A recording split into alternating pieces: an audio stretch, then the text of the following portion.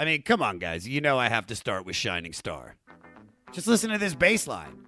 Listen to it.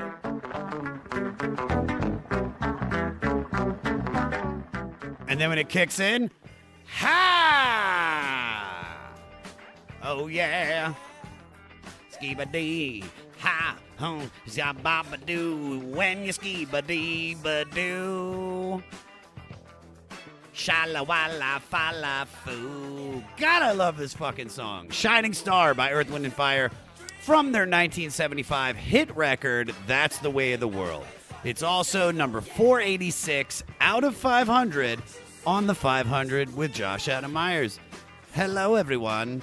I love you. Won't you tell me your names? My name's Josh Adam Myers. I am the King of Fleece, and I am leading you through this journey through Rolling Stone Magazine's top 500 albums list from 5 Honey all the way down to numero uno, guys.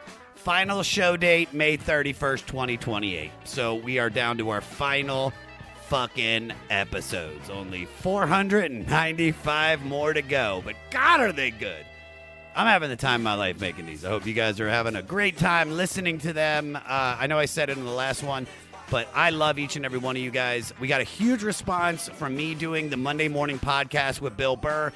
We got a whole bunch of new listeners, and I love you guys. Thank you for sending me all the messages about how much you're enjoying the show, my passion, because that's it, man. Dude, I don't want to do anything besides this. Everything else has gone to the back burner. This is all I give a shit about, and I'm having a great time. So thank you, thank you, thank you.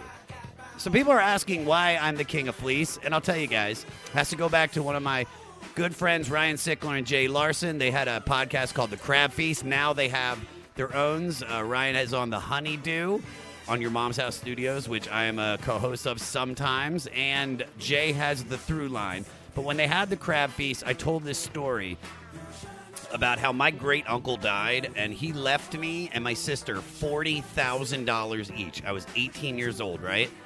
I had never had money before. So I gave half the money to my parents, $20,000, so we could buy our house back because we were poor and we had lost the house. But then I had $20,000 left. Dude, I spent like $3,000 on fleeces. Fleeces. Whole bunch. Timberland, Nautica, Polo. I bought a whole bunch of fleeces because I was cold all the time.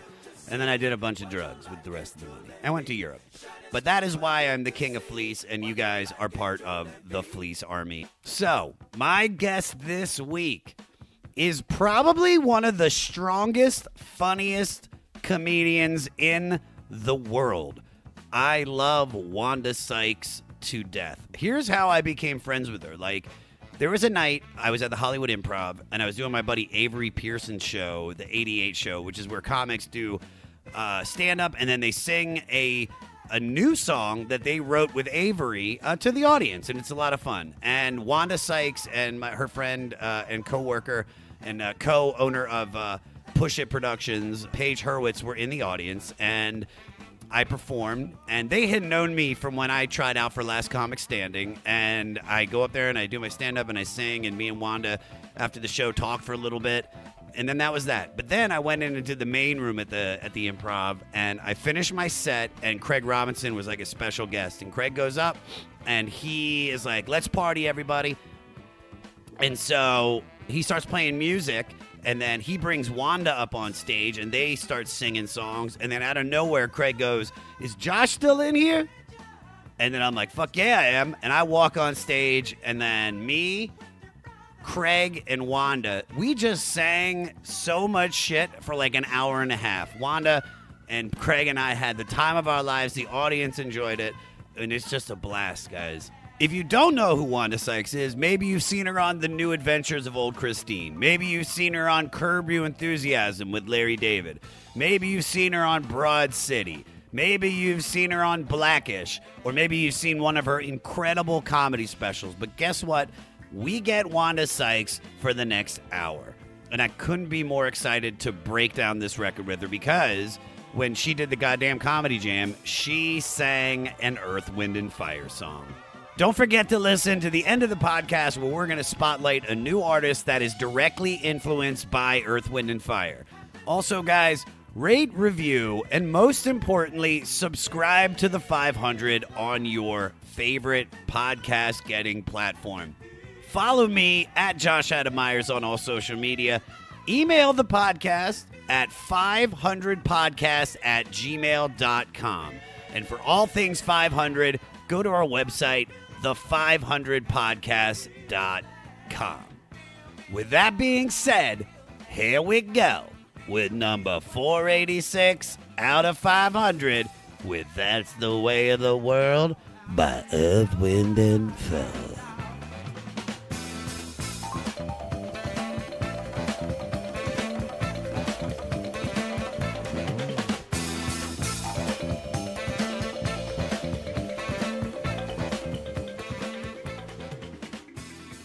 You're a Wanda Sykes, no matter Wanda Sykes. She's a Wanda Sykes in a Oh, wait, nobody's ever joined in. Nobody has ever joined in. People just actually look in awe or maybe clap along, but you hit me with some doobas. I love you. Thank you so much for joining me. Oh, man, thank you. Love you too. And I picked this album because when you did the goddamn comedy jam, you sang Let's Groove. Right. Very, very well. I had fun. That's all. It was just about having fun. 100%, you were Right? having fun, but I think that of all the Earth, Wind, and Fire songs, like that's the one that I think was anybody can sing. It's just a lot of like, let's groove, let's groove tonight. What is your history with music? Like, did you grow up in a musical family or? I played drums. Were you playing drums as a teen, or is that something that started later? It started because my parents are cheap. Because my brother, he wanted to play drums, so they bought him a drum kit. Yeah. Right. And of course, 2 years later, he's like, I'm not playing drums. And so when I came along, and it was fourth grade, and it's like, hey, let's pick an instrument. What you want to play in the band? I was like, oh, I want to play the saxophone. And my parents like, no, I think you're going to play the drums because we got this drum kit. we already invested in the drums. So that's what you're going to be playing, sweetheart. So, and I stayed with it all through high school. I started to play in college. Yeah, I started to play in college. Have you ever played along to this record? Oh, absolutely. Yeah. Absolutely, man. Yeah. I grew up in a family that listened to a lot of music. Okay. Like as a kid, I always remember, music was playing throughout the house. What kind of stuff? My father was more into like the coasters, so what, the doo-wop stuff? Yeah, the doo-wop coasters, all the all that stuff. What was it? Was that a seal dying? Yeah, I don't know what the fuck that noise that's what that's what that guy sounded like. He beautiful voice, but it was all that. Yeah, it's like I'm a great pretender, all that stuff. It was all that stuff. So then, how did Earth, Wind, and Fire get into your life? And my mom, she liked, like Aretha Franklin, Gladys Knight, and all that stuff. And Earth, Wind, and Fire. The radio, man. My brother and I, we were all into like bands. We loved the bands. Yeah. So Earth, Wind, and Fire, definitely. They were up there. That was the first album that I bought. Yeah, this record right here. My brother and I. That's the first album we bought together. Tell me, like, how old are you? We were getting like little allowance, and like little jobs for in the house. And let me see, 75. So that meant that I was 11. Yeah, I was born in 64. Yeah, 11 years old. And that was the first album we bought. And I remember buying it at the record store, and I think it was a Tower Records in Maryland. Yeah, we bought the record, got it home, wrapped it. I'm from Maryland, right? You really? I didn't know I'm from Germantown, from Montgomery County. Okay. So you're 11 years old when you first hear this record. Okay, yes. So like, what's going through your mind? What's happening in your life? Like, how does this record affect you at that age? Wow. Okay. 11. So that means what? I was in the 6th grade. Yeah. Right? Yes. Yeah, 6th grade. I think it's how old. I mean, I started getting records around 4th grade. I mean, my first one was License to Ill by the Beastie Boys and Run DMC Raising Hell. Okay. And I mean, I just remember how cool it was to get it's like you're getting this record that like, you hear it on the radio. We didn't have MTV yet, so it touched me, like, and really was kind of what sparked like my interest in music. But you're 11 years old, living in Maryland. What happens to you the first time you hear Earth, Wind, and Fire? That's the Way of the World. Just it felt like it hopeful and just love, and it was it was just so uplifting. It's just so freaking uplifting, and it just made you feel like like you could do anything, because it kicks off with Shining Star, and incredible, and it's just such just made you feel like you were important. This album, the more I started researching it, and also I'll just jump right into it. Our album is number 486 out of 500. It's the 1975 album, That's the Way of the World, by Earth, Wind, and Fire, produced by Maurice White and Charles Stepney, and recorded at Burbank Studios and Caribou Ranch here in California. Now, I had never heard... Like, I knew the hits by Earth, Wind, and Fire, but this is the first record that I'd ever really listened to from them. And I think what you were saying about being uplifting, like, this record is one of the most positive message. Every song is literally Shooting Star. You can be anything you want to be. That's the way of the world. A baby's born beautiful. It just keeps going and going with positivity. And you said you're 11. I mean, that's 1975 when this comes out. I mean, that's the end of the Vietnam War. America is just, still kind of coming out of this shit. And, like, race relations in America is still fucked up. And then you have Earth, Wind, and Fire that just drops this beautiful, positive record. Right. And, so now that you're listening to it now, because I asked you to listen to it, like, what are you feeling from it now as you listen to it more and more? Wow. I go, man, I really wish we would have listened to that album, and not just listened to it back then, but I wish more people would have applied what they were singing about to their lives, because if we would have just a child is born with a heart of gold, the way of the world makes his heart so cold. I mean, just if we would have just listened then, we wouldn't be, even if we start today and applied that message to our lives, we wouldn't be in this state we're in. Do you think Trump listens to Earth, Wind, and Fire? I think Trump just listens to fire. That's it. It's just the fire. That's it. You know what I love about this record? I started doing some research. They recorded this with the intention that the smoother pop choruses, as opposed to the hard R&B verses, would appeal to more mainstream audiences. So the engineer, George Massenburg, specifically was hired to give them a pop sound and gain acceptance and crossover, because they wanted to make this big radio hit. Like, this album's like they were specifically trying to reach a wider audience. So, really? So let me ask you. So, see, to me, I didn't get that. I don't know. I guess we had to look at where pop music was back then. Yeah. Maybe this was. I mean, did this cross over for them? Was this like a? Oh yeah, this album won a Grammy. Right. I mean, this is really what took them kind of into superstardom. I mean, for this band. Let me ask you a question. Like, do you remember having like that crossover appeal moment in your career, like where you were like, okay, so I've been working, I've been working in these audiences. Like, how am I gonna like become a bigger artist and reach a wider audience? I always started in mainstream. I never, started in. I didn't start in the Chitlin circuit. In DC, I was in the mainstream clubs. I played, the Comedy Cafe, Garvin's, and then the same thing when I got to New York. It was still mainstream audiences. I never had that problem of finding the masses. It's funny. I sometimes I look out my audience. I go, man, it's really diverse, but I could use a few more black people in here.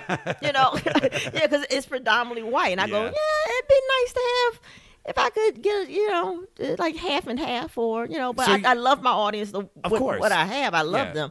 But I go, man, I wish some more black folks would catch on and see what I'm doing. Yeah. What even something like when you were writing for the Chris Rock show and you did, you played Biggie Shorty, my favorite role of all time from Pootie Tang. I mean, that is like in a sense those are two things that were not oriented towards African Americans, but definitely had a lot of appeal. Like I mean, from doing some of those iconic things, like you didn't see you're pulling from that, or you've just always identified for like with a widespread audience?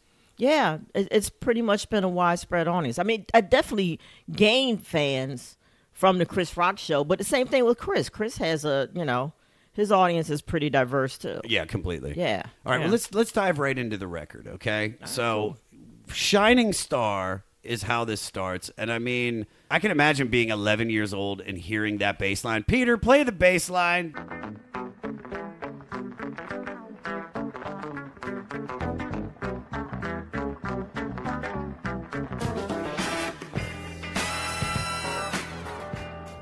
It's just fire, because it's like almost like when you hear this bass line, you know something is about to be super funky. I open on that show. Really? I open that song. Yeah, I walk out when I do my live performances. I walk out on that. Boom, boom, boom, boom, boom, boom, but boom, the emphasis is not on funky; it's on fun. Yes. Because you know that something is going to just rock, and just listening to Maurice's like singing, where he's like, "Make your body big and strong." It's like, where the fuck did the Cookie Monster come from?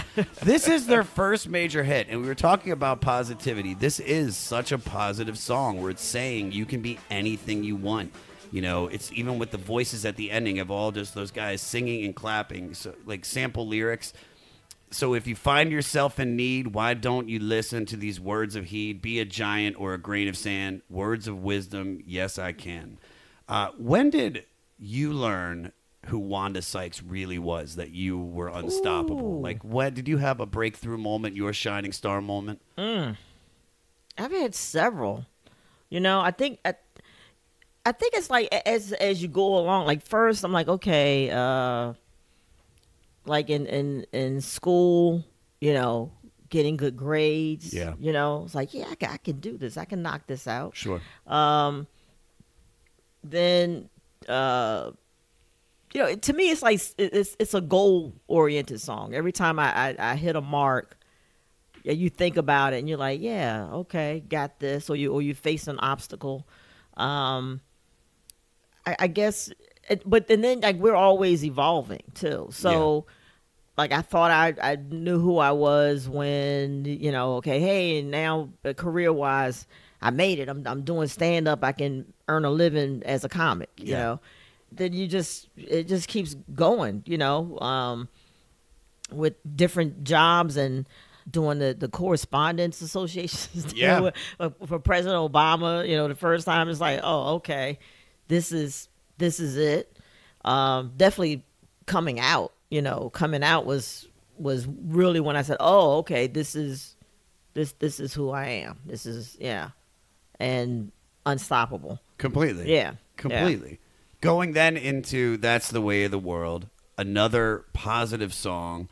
It opens with the chorus, hearts of fire creates love desire, take you higher and higher to the world you belong. What I love about this song is this is the first time I'm hearing Philip Bailey. And this is where I want to try to make a comparison, is that you have this band, Earth, Wind, and Fire, right?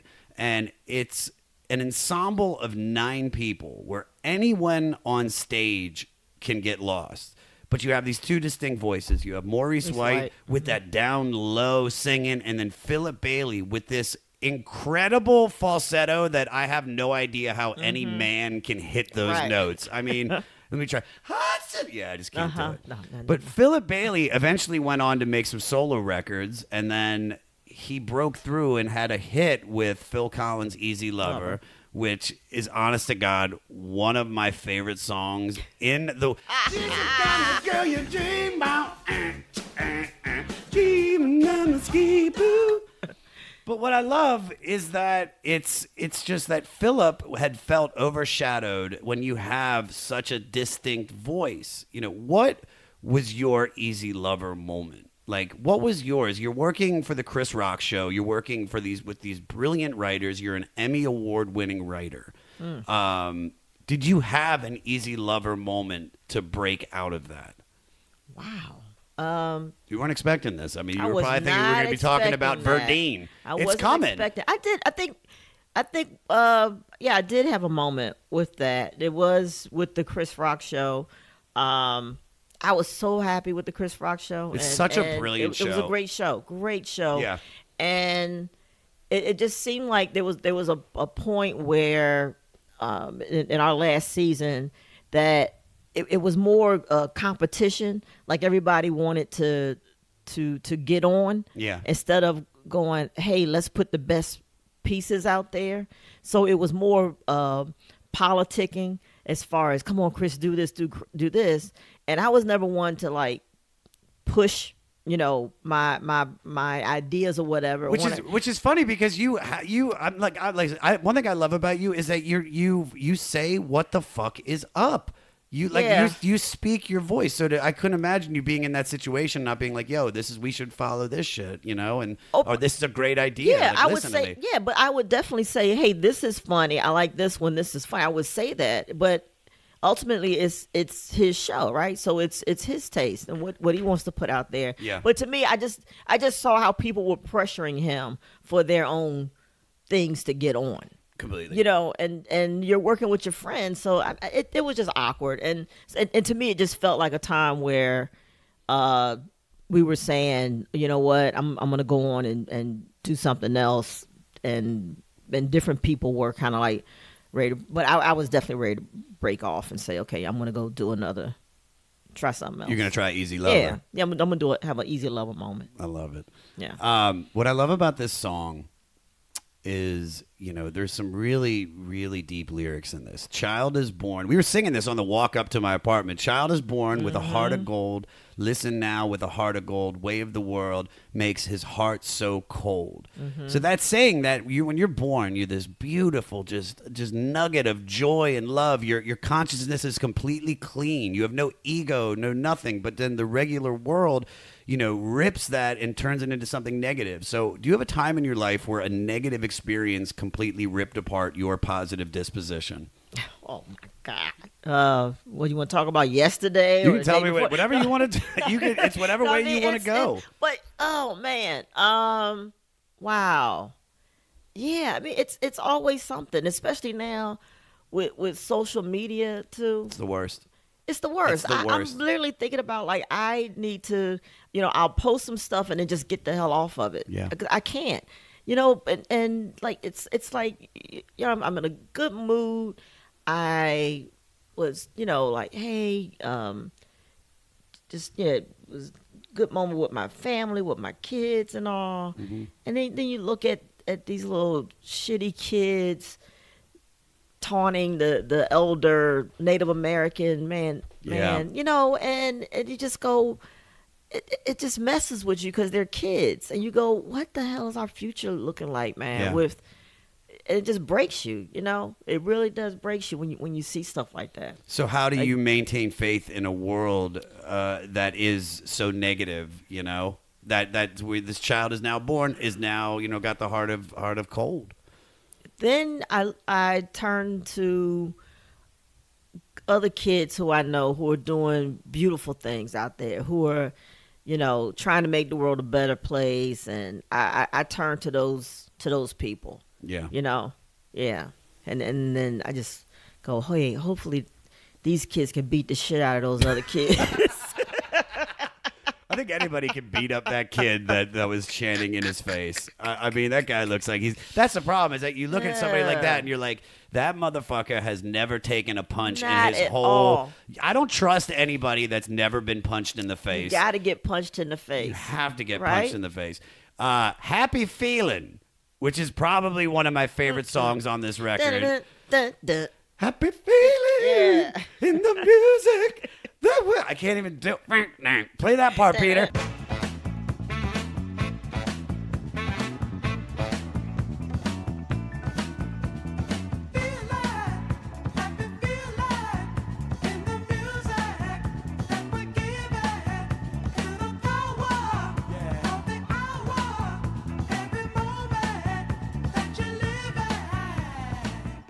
Dude, there was a fucking xylophone solo in that. That's how dope this is. It's that kalimba. It's that. Ding, ding, Oh ding, yeah, ding, that- Maurice. that Yeah, thumb Maurice. thing. Yeah, Maurice played that. I thought it was a xylophone. Look at you. But what I love about this song, it's another thing. It's about talking about how to be present and enjoying life, like as much as the other two records. Happy feeling in the music that we're given. Feel the power of the hour. Every moment that you're living. You know what people weren't doing back then? What was that? On their damn cell phones, recording and listening to, watching. They was just in it, in the moment. One of right? the things enjoying it. Oh, completely. One of the things that I've been doing is I started reading like Eckhart Tolle. I started reading The Untethered Soul. I meditate to keep myself present, to stay away from my ego. Because basically, happy feeling is him saying, shed your ego and just be free. Now, was there a time in your life that you let your ego control you? Ooh. Yeah, it was. What was that? That's when I was trying to do 2 shows at the same damn time, because I thought like, What were the shows? I was The New Adventures of Old Christine. Okay. And then I had my own show, the Wanda Sykes show on Fox, a late night talk show, once a week. Yeah. So I was trying to do both shows, and it broke me. It physically broke me. I like broke my foot doing taping. Physically, man. I'm going to laugh at your foot pain, but I wasn't expecting that. Everything started falling apart. And then like my anxiety level went nuts and shit. I had to, go to the doctor and stuff. It was crazy. Yeah, it was crazy. And only reason why it was totally ego. It was totally because when on the way to doing that Fox deal, something happened where I didn't think I was going to have the right people around me, and I should have just said, you know what, I'm not going to do this show. Sure. But instead, I was like, I can do it. I don't do it. Come on. I'm Wanda Sykes. I'm Wanda Sykes. Yeah. I got this. Yeah. Well, I don't need anything. I don't need my. And man, that taught me a lesson. So how did you get back to being present from that? Did it, just the shows ended, or shows, it was, and then you were able to? Shows ended, and while it was happening, of course, I didn't realize what was going on. I was blaming everybody, and then when it kind of like after the fallout, and I just looked back, and I was very happy with the product that I put out there. Sure. But I just looked at myself physically and my family and all, and I was like, okay, all right, whew, that was about ego. That's why you did that. Completely. You didn't have to. You could have just waited and say, hey guys, let me finish this, and then let's jump into this. But you know what? Learn your lesson. You learn your lesson, and then what you did was you went to things that were all about love, which is our next song, baby. All About Love. All right, first of all, it's a beautiful song. The talking breakdown where Maurice just lays it on. Because Maurice, he's studied he studied cult science, astrology, mysticism, world religion. And so forth that you did. That's my favorite part. It's like, sometimes, baby, like, have mercy. You got to find your inner self. You dig? All right, baby. It's just, I love that so fucking much. But he says all these things that are right. We were just talking about ego, and he's like, now there's an outer self you got to deal with, the one that wants to go to parties, that likes to dress up, be cool, look pretty, and ego trips and all this. But man, you got to love you and all the beautiful things around you. He's a very spiritual person. Now, like, I know your parents were both very religious. Like, did that affect your spirituality as you've become you? Or? Oh, absolutely. Absolutely. I've always, been a believer, and grew up in the church and all. And of course, as I got older and, in my own thing, I kind of stepped away, but still always believed, but just wasn't practicing and, going to church or reading or whatever. So, but then, I missed it. I really did. I was like, I need to connect back into this God. I need to connect, and because to me it's not just to be aware of yourself in the world and people, but also it helps me to deal. To go, whew, okay, I'm not just doing all this on my own. You know, like Yeah. I got backup. And to me, that's what I look at it as. And also, you know, now I'm trying to pass that on to my kids too. Well, one of the things that stuck out to me is kind of following up that it's just that like it's about loving yourself. Absolutely. And that's such a powerful message. Like I'm coming from my situation where for so long I didn't love myself, and now I'm starting to through all the work that I'm doing. But do you ever feel that you have to love yourself first before you can love somebody else? I mean, that's the right way to go about it. Sure. But of course, of course you can love somebody without loving yourself. But is it really? But it's a different love. I'm sure, you know. What I was going to say, is it real love, though? Because, you know, you're almost putting them to make you feel whole. Do you know what I mean? Have you had situations like that before? Or yeah, but when you're doing it, you don't know that you know, you don't know it. When you feel like you love somebody, you know, it's that love what you're experiencing, and then completely. But usually what happens is that person tells you that I don't feel like this love is enough. Like, you know, like that the person will tell you. Like, I've had that. I've had people tell me that, it's you say you love me, but I feel like if I walked out this door right now, that you'd be okay. You know, and I thought about it. I was like, damn, you know what? Kind of got a point there. I you know, yeah, I think I'd move on. I would be like, you know, next. Mm-hmm, well, thank you, next. You know, but when you've so yeah, you do, and then I realized I had to do some work on myself. What did you do when you said you worked on yourself? I guess just figure out like what I wanted and fix myself, I guess, and I'll just be a little bit more honest with myself, a little more open. Yeah. Open, you know. And then the next time, you know, my wife, this was it. I was like, okay, so this is what this feels like. This is how love is supposed to feel. This is so easy. I didn't know love could be this easy. Well, you had said, like, I saw the research. You were married before, right? To a guy. Mm-hmm. So when you were in that situation, is that what you're talking about? Yeah. Was the love like he made you feel like you were okay? Like, no, everything's fine, and then so that's got to be like a heavy feeling, to be experiencing that and being like in a marriage and being like, but I just don't know if this is like, am I being true to myself?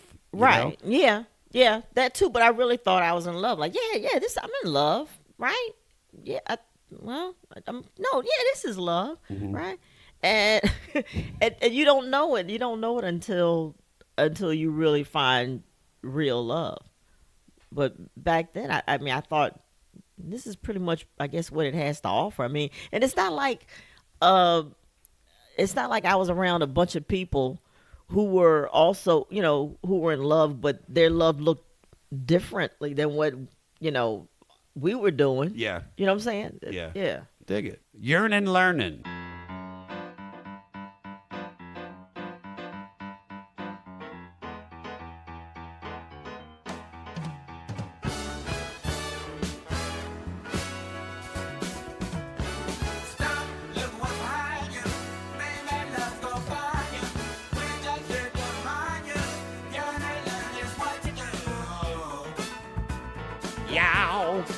This one's a hitter, man. Such a fun song. Yeah. This is also another one of my favorite songs on the record. It just pumps. The chorus, stop, look at what's behind you. Fame and love gonna find you. We're just here to remind you, yearn and learn is what you do. So let me ask you, how did you think fame was gonna be? And now that you're kind of in it, like how does that differ from what you actually thought? I guess there's levels. I didn't realize there were like levels of fame. Yeah. I thought, once people know your name and you're on TV, you must be famous, right? Yeah. And because back then, Yeah, I mean, we only had like what 3 channels. So if you Oh, I remember that. Yeah, so if you were on one of those channels, you were the shit. You were the shit. You were famous. So it doesn't work that way now. Just right, you can, which is great because you can enjoy your life. And who knows what fame is now? I mean, there's people that are making, like we were talking about, like if you have a social media presence and just posted a 6-second video, I mean, you could be a huge star. I mean, but has fame, like when you were younger and you were working towards it, like did your perception of what fame really is, has it changed, or does it still feel like it was when you envisioned it? No, I think the way I thought about fame back then, it was just way more glamorous and, like Beyonce fame. I mean, there's still levels of that, yeah. That's not what I want. I mean, I never... I would just love that you envision yourself being on Beyonce level. I never envisioned myself as that. I never thought of myself or envisioned myself as being famous. So I always just thought of myself as I'm going to be a really good stand-up comic. For sure. But did you have those aspirations though when you were younger? I mean, what were you doing before you became a comic? Before I was working at the NSA. The National Security Agency? Really? Yeah. You got clearance? Yeah, man. You still got it? I bet they let you in now because they'd be like, oh, man, fuck, it's Wanda, y'all. Just let her in. Show her the files, man. Show her the files. So when you were working at the NSA, did you have those aspirations, or you just felt unfulfilled? Unfulfilled. Yeah. Yeah. But you know what? Looking back and remember, like, if I look back, baby, and think about that song, you dig? I probably did imagine myself being famous. Of course I did. You're a shining star, and fame. I probably knew that I would do something. I did. Were you cracking people up at the cafeteria? I was. At the end, they're like, Wanda, we gotta find out about what's going on in Istanbul. You're like, I know, but hold on, baby. Wait, I know Desert Storm, Desert Schmorm. All right, I got it. Yeah, yeah, shocking all motherfuckers. All right, hold on. Did you invite them when you started doing like the? Because you did some like comedy contests and stuff. I assume, like probably in the Washington D.C. area. Yeah. Like, so did you invite a lot of the NSA people? I didn't. No, why not? I didn't. When did I start inviting them out to the shows? Man, that was like late. I was well into it before, by the time I started inviting them to the shows. Really? My coworkers, yeah. And then when they saw you, they were like, girl, you ain't going to be working here long. They were like, can I have your cubicle? They were pretty I know impressed. you're about to be gone. That's incredible. They were pretty impressed. All right, Reasons. Another Philip Bailey stunner. Just all falsetto. That's a panty dropper. It is a panty dropper, but this is also one of the most misread songs out there. This is up there with like Every Breath You Take, okay? Because people play this song. This is one of the most popular songs to play for the first dance at a wedding, right? But the song is actually about a one-night stand. Yep. Which is hysterical. Yes. Millions have played this as their first dance. Let me ask you, is there something in your career, was there a situation that you completely misread? I'm pretty good at that. I'm pretty good. Let me try to think if there was something. Well, you know what? Maybe. Hit me. Come on. Have mercy. Maybe it was... You dig? In Boston, I guess, right after the election. Oh, I think I've heard about this. Have you heard explain about that, because I do. Yeah, at the because Dennis Leary Jay Larson was on the show. So go ahead and explain to everybody what happened, please. At the Dennis Leary Comics Come Home charity event in Boston. It was at the Garden. And so it was right after the election, and so Dennis goes on. He's doing Trump jokes. Yeah. So I'm like, oh, cool. We can go there. We're good. Trump jokes. All right, cool. And then I forgot somebody else went on. They didn't do anything political. And then I go on, and it's it's a nice welcome. I do a couple jokes, and I do a Trump joke. Somewhat of a Trump joke. People laugh, and then I do something else and laugh. And then I said, I can't. It was something about saying that he was racist and sexist, whatever Trump. I said, this is not the first time we've had a president who's racist and sexist. This is just one that's been confirmed that we just know, right? Yeah. So, and then they just started booing. So I misread that. I thought, I can, it was safe. People, we can make jokes, well, right? You can, you can. People made Obama jokes. If you can shit on one president, people made Bush jokes. Yeah, we could do that. I mean, right? I remember when I started stand up, it was right at the tail end of the Bush administration, and that was everybody. Yeah. Now I know LA is a very we liberal leaning state. But if you went to D.C. where I started, they were making Bush jokes. Exactly. So then what happened then? Well, yeah, so the audience was completely divided. Half were clapping and cheering, the other half was booing, and then it got real ugly. And I was like, oh my God! Like people were like high Hitler signs, and the N-word was flying. It was crazy. It was crazy. Well, I didn't hear that part. I just heard. There were fights. There were fights. People broke out in the audience. It was fights. It was nuts. So, but I had heard. And I kind of like just read that. I said, "Oh, I didn't know we were here. I didn't know it could get this ugly." Yeah, it was crazy. And somehow I was able to turn it around because I went back. I was like, okay. Yeah, I was like, okay, y'all. I said, look. Okay, my bad. I didn't realize that, that I wasn't allowed to do Trump jokes, in other words. Which is complete bullshit because you are allowed to do it. Okay, the white guys can do them, but I guess I'm not allowed to do it. That pisses me off. So then I pulled out my cancer card. I said, hey, I'm a survivor, also a breast cancer survivor, and we're here for a good cause. And I brought it back around, and then I did a run about breast cancer. Yeah, and I got the crowd back, and then I left, and I was like, okay, thank you. They was I had some applause. The people were like, good night. And my wife, she was there. She ran out on the stage to grab me. Yeah, and like just it just like gave me a big kiss on stage, and it was like, okay, This she's ride or die. I like she this. She is ride or die. I feel like if ever you have that cancer card, I feel like everybody in America needs to get a "We Survived Trump" card when this motherfucker gets out of office.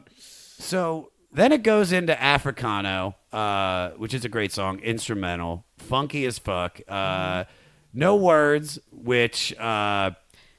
You just gotta love it. I feel like that was Earth, Wind, and Fire's way of kind of being like, all right, this one's just for the brothers. Like we're doing an instrumental, fuck white people. No lyrics, nothing, just complete like Africano funk. But then you have See the Light. But that's the funny. But that's when Africano. So when you said that they were trying to make give them a pop sound.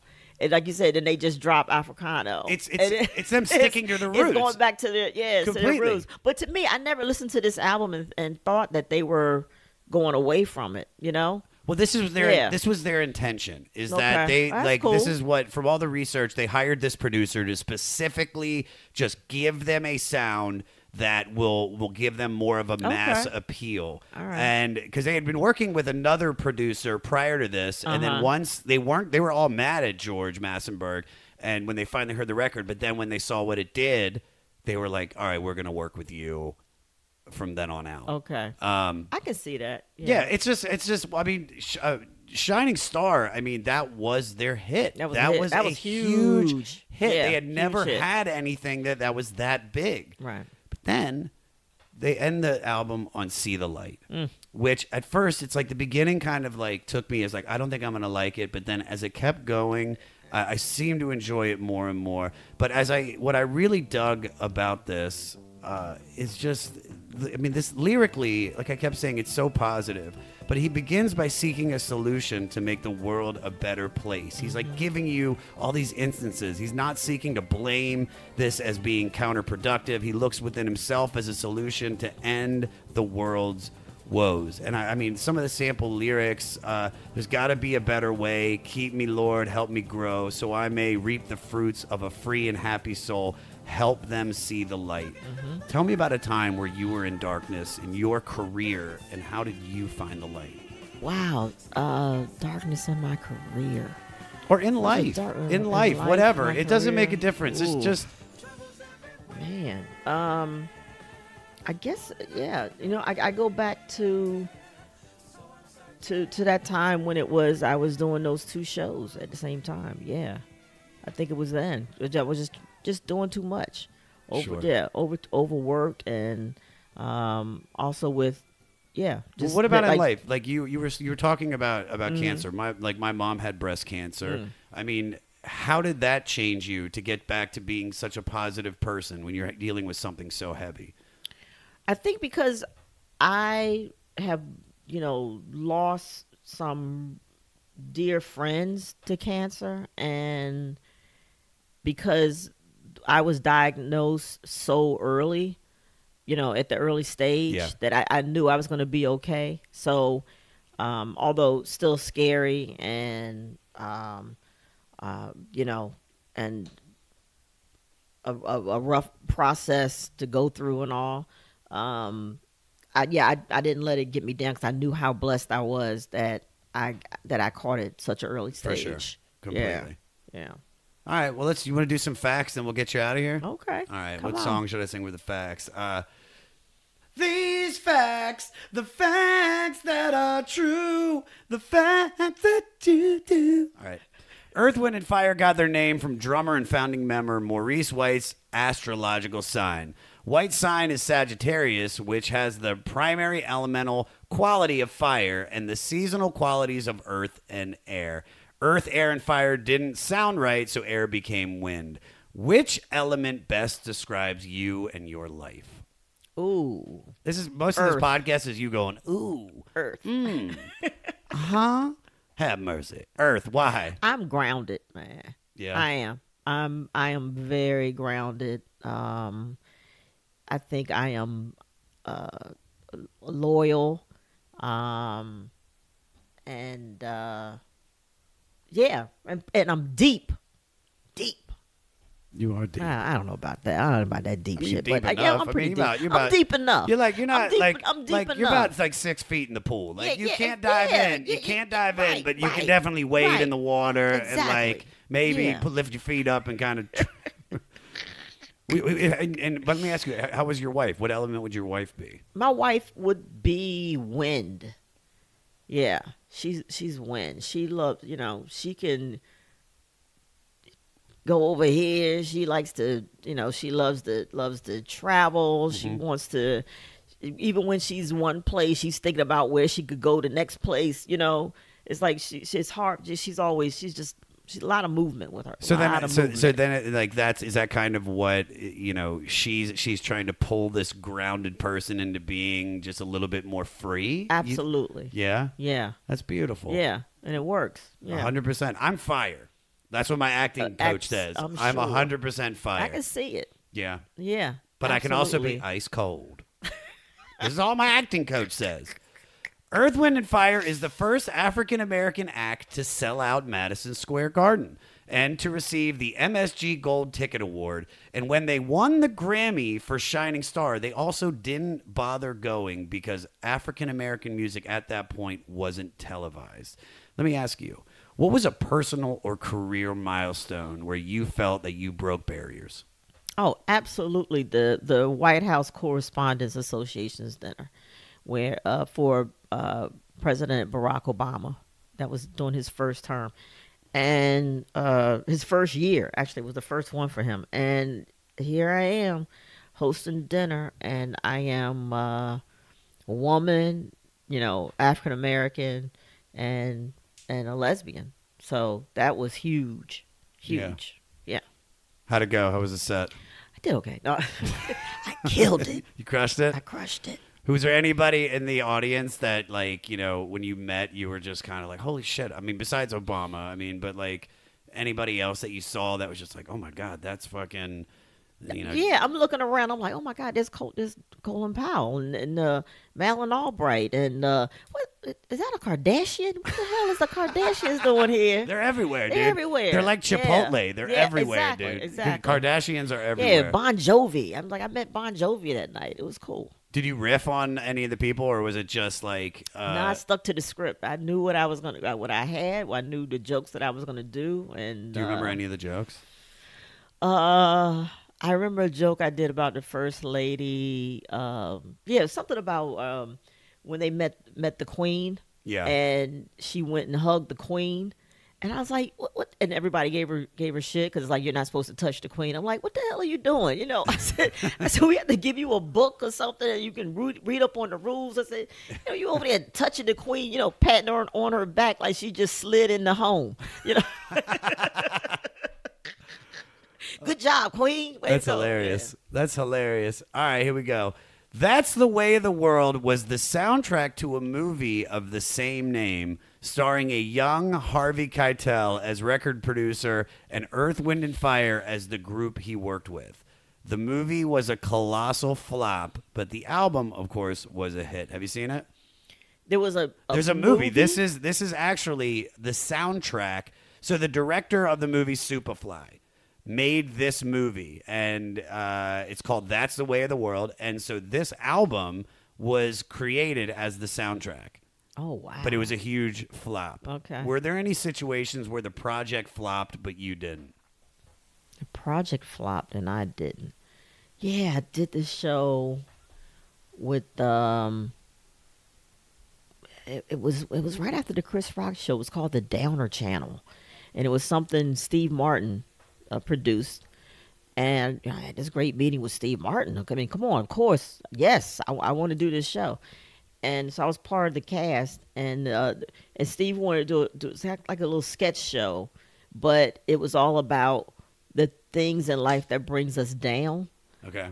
It was weird. So tried it and it did not do well at all. But people, they liked me. They loved you. Yeah, well, you're very lovable. Me. Yeah, they loved me, and who else was on?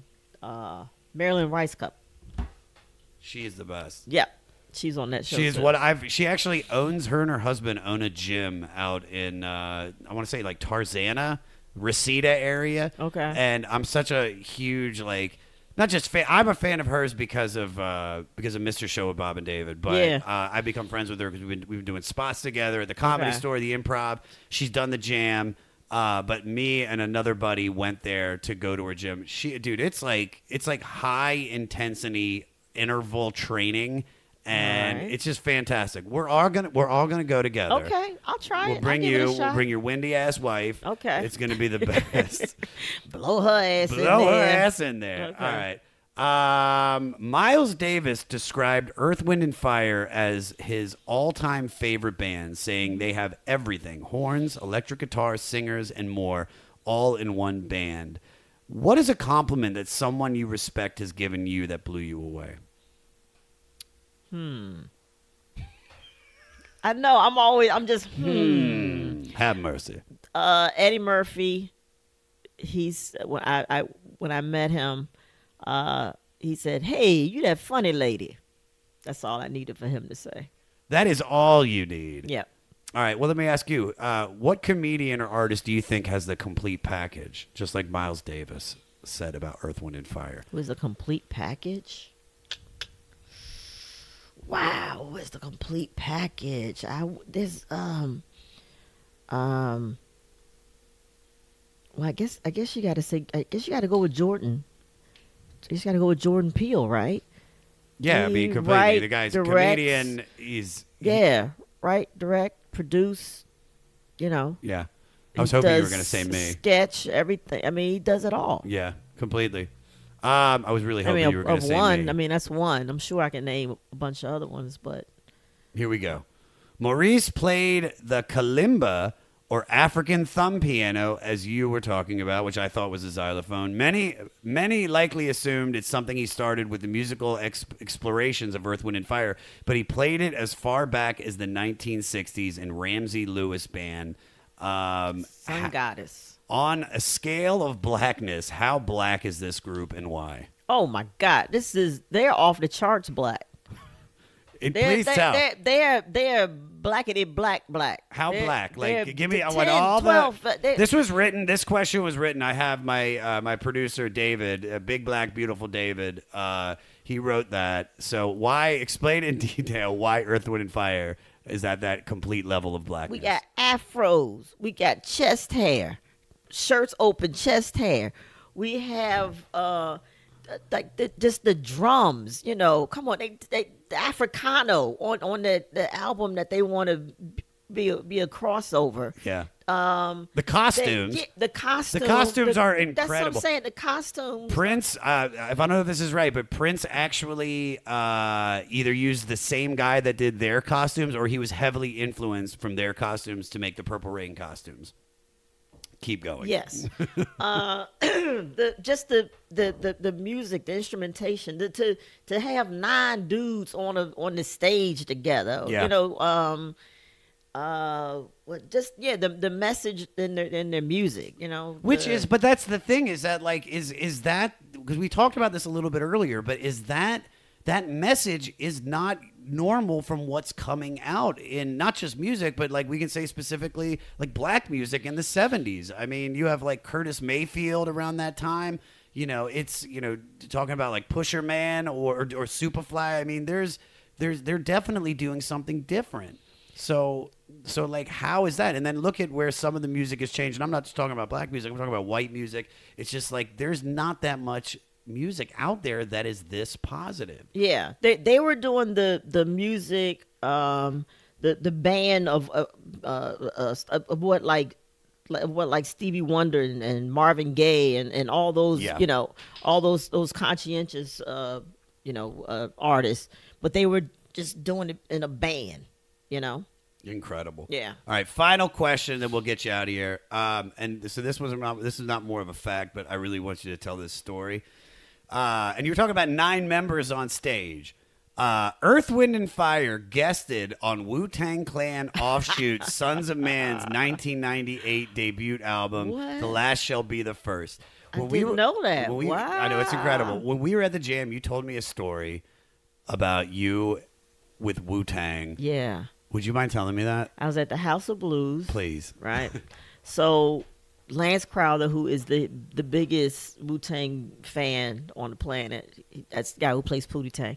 So we were at the House of Blues, and so we sat through. They were doing 2 shows, right? So we had the first show, and that's when Iron Flag just came out. Oh yeah. Yeah. So we're out there, boom, we're just rapping along, and I think you got looked out and looked at and kind of recognized us. Probably, is that Biggie Shorty? I was like, I think that's Biggie Shorty and Pootie Tang out there, right? So then, so we jamming along with the show. And then the chef looked over and was like, I was like, Lance, they're looking at us. They're looking at us. And he was like, I think so. So after the show, we kind of slow to, get our stuff together. And you guy comes over to the gate and he's like, yo, Pootie, yo. And we looked up and he was like, waved us over. So now we're backstage, right? And the first show, Method wasn't there, right? Method wasn't there. So we're backstage, hanging out with them, just kicked it. I'm sitting there, talking, just to Ghostface, and I'm rapping shit to Ghostface, and his Maxine. Nice shoes, Master Killer. I love that jacket. I'm doing Maxine to Ghost, right? So we talking about Cuban links, all that stuff.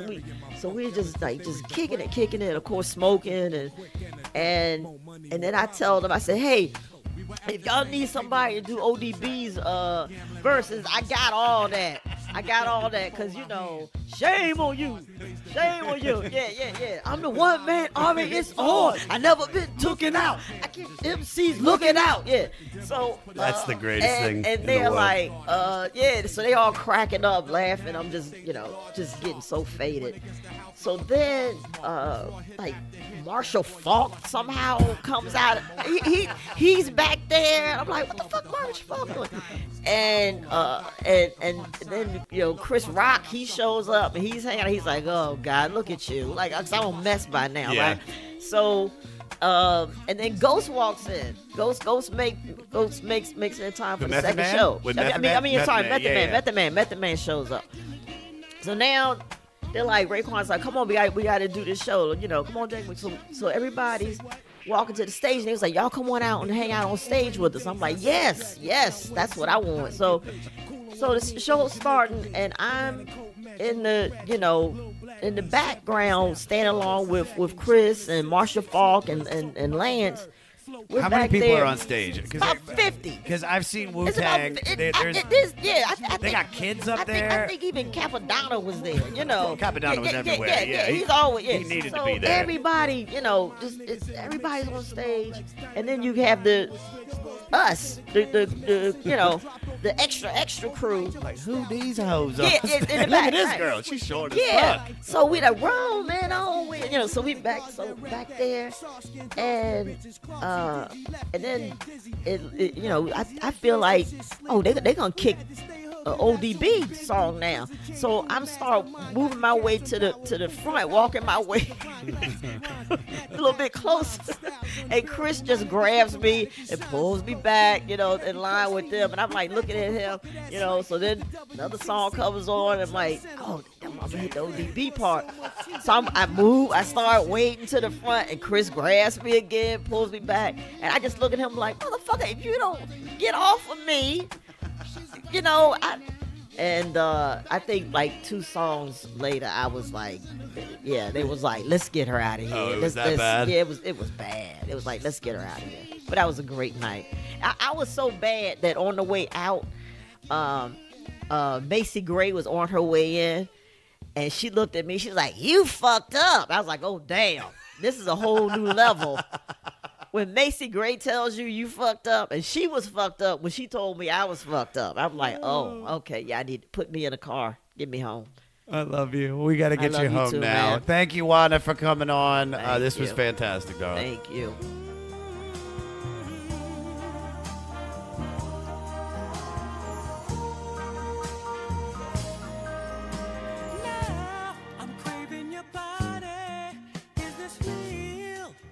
Just rising, I don't wanna feel I'm in the wrong place to be real. Whoa, and I'm longing to love you just for a night, kissing and hugging and holding you tight. Please let me love you with all my mind. Wanda Sykes, y'all. For all things Wanda Sykes, go to her website, WandaSykes.com. That's where all things Wanda exist, all her tickets, everything. And if you want to find her on social media, it's at I am Wanda Sykes. Big news for Wanda. She's shooting her Netflix special in New York City, February 28th and March 1st at Town Hall. There are still tickets available if you want to go, so go, because she is fucking hilarious. I'll be posting her mixtape track listing link on all social media. And if you guys want to email the podcast, once again, you can find it at 500podcast@gmail.com. Follow me on all social media at Josh Adam Myers. Got some dates coming up that are pretty big. February 26th, I've got Shimmy Shimmy Ya at the Comedy Store in the main room, 10:30 show. It's where comedians give away real shit from their lives to members of the audience. It's so much fun, and you should be there. March 20th, the goddamn Comedy Jam is going to be at the Roxy, the world-famous Roxy, which is fucking cool, man. I got to tell you this. Anytime I do the Roxy, you go into the VIP green room, I don't know if you want to call it that, like where the artist chills, and there's a picture of Bob Marley and John Lennon talking exactly where you're standing looking at that picture. And my fucking dumbass is up there. And I'm just like, what the fuck, dude? My life. All tickets are at my website at joshadammyers.com. I got to update the website. So, it'll be up there. Just search for it. And for all things 500, guys, if you want to find the mixtape track listing, guest episodes, everything, the artist of the week, it's all at the website at the500podcast.com. And like I said at the beginning, guys, subscribe to the 500. Please rate and review. If you dig this shit, man, do me a favor and do that, man. I'm trying to get more people to listen to this show, guys. I want more members of the Fleece Army. We need you guys. Also, we've got a Patreon. It's called the 500 Club, guys. We're giving away merch and live chats with me and my guests, and we're going to be coming up with a brand new podcast that is going to exist only on the Patreon. If you sign up, you get it on Tuesday, not on Wednesday. You get it on Record Store Tuesdays, okay? So join the movement.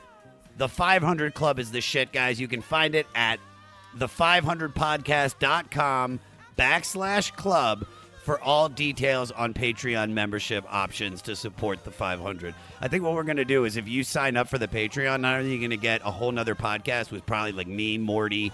Big shout out to Morty, guys. Morty is my fucking boy. Morty has been going on this journey with me, doing a lot of the research, him and Dave Ross. But I fucking love Morty, man. Follow him on social media. He likes all my shit. So give Morty a big shout out and tell him he's doing a good job because he's batshit crazy. But I think we're going to do a supplemental podcast with him and Avery and Ryan Sickler and just some of the other guests. We're going to talk about some stuff. It would probably be good with just me and Morty because me and Morty just have such intense conversations.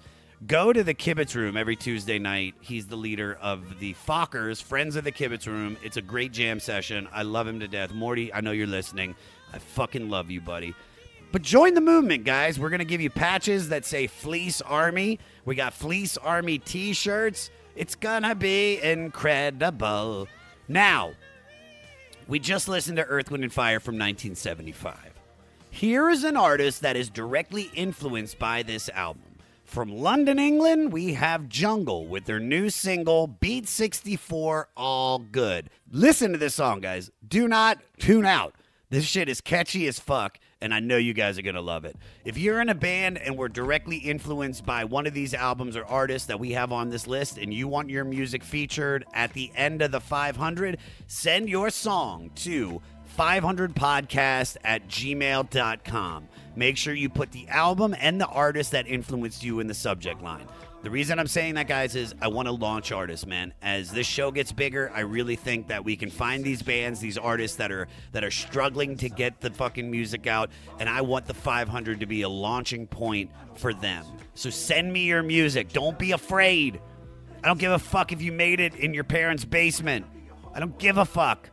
If it's fucking some weird bluegrass electro, if you love it and you wanted the world to hear it, let the 500 be the catalyst to get it out for you. Send us your goddamn music.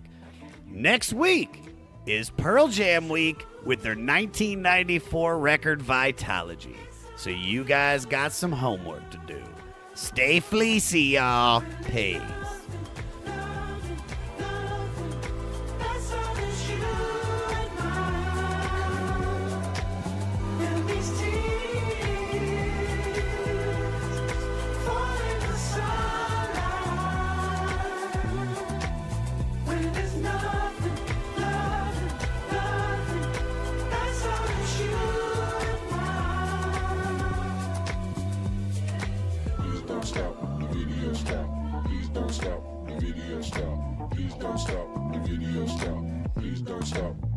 Stop. One love, you're headed on your own love. Time not to be there. She says she won't care. Now you have something. Before you had nothing. I don't want to care, but your love's real, and it's an odd thing. I cannot be a whole world. You sit on the fake grass, and I won't believe that. And I never had enough for you. But you said someone will come and replace me. How can you replace me? Why it's true. It's all good now. When there's nothing, nothing, nothing. That's all it's you and mine. And these tears fall in the sunlight. When there's nothing, nothing, nothing. That's